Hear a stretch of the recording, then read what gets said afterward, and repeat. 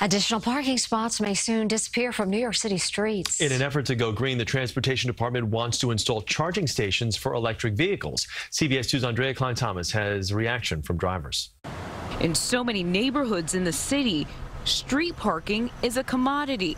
Usually in the evenings you're fighting for spots and you're sitting in your car waiting, or you're forced to use a garage and pay a high monthly rate. The Department of Transportation wants to replace 100 traditional parking spots with these charging stations for electric cars. The spots would be spread out in every borough.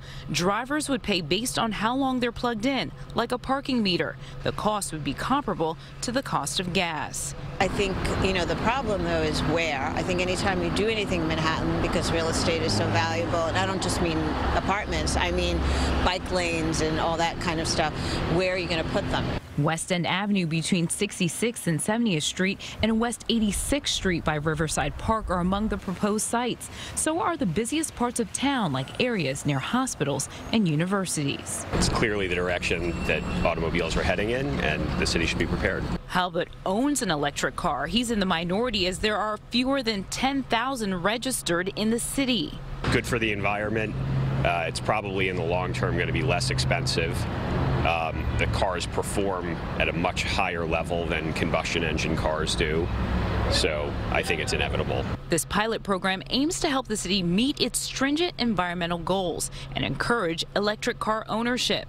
I think people don't buy electric cars because it's inconvenient. You have to find the spot where you can charge it and stuff. The DOT is adopting the idea of if you build it, they will come. Meanwhile, some drivers are concerned about what the program could mean right now for their already limited parking options. There's already a shortage of parking spots here, so to do that will just increase that. Con Edison is paying for the design and installation of the charging stations, but the program won't pay for itself until a lot more people buy electric cars. On the Upper West Side, Aundrea Cline-Thomas, CBS 2 News. The Upper West Side was selected because a high concentration of electric cars are registered there. The charging stations could be installed as early as next spring.